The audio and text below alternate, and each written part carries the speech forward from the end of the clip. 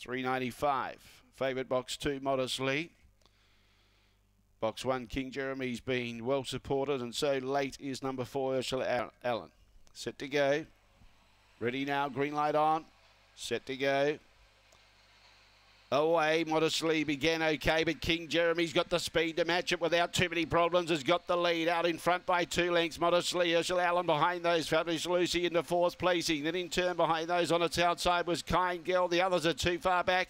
Well back was Culloden Chief, John Bob Tyson and D-Gas. But King Jeremy in front, going strong. King Jeremy, good solid support win. Second, Modestly. Third was Ursula Allen. 4th placing, Kind Girl. Culloden Chief behind those. It beat 3 home going into the catching pen. We saw at the tail end of the field was John Bob Tyson. D-Gas was back there with it as well. And did I mention Kind Girl at the tail end of the field? Fabulous Lucy got a little tired over the concluding stages. Finished closer to last than first.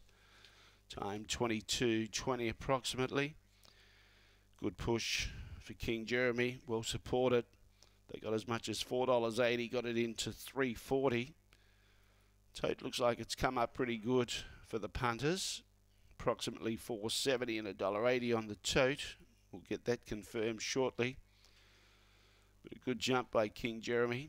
5.09 was the early split. 3 1/4 lengths was an easy win. 3 1/4 lengths the winning margin. Did rail through strongly. 2 lengths between second and third. 5.09, then 13.48 were the early splits. And King Jeremy, well supported, has taken first prize. Black Dog, February 2016. My Bro Fabio had a zippy chickie. Tyson Bradley, the owner and the trainer.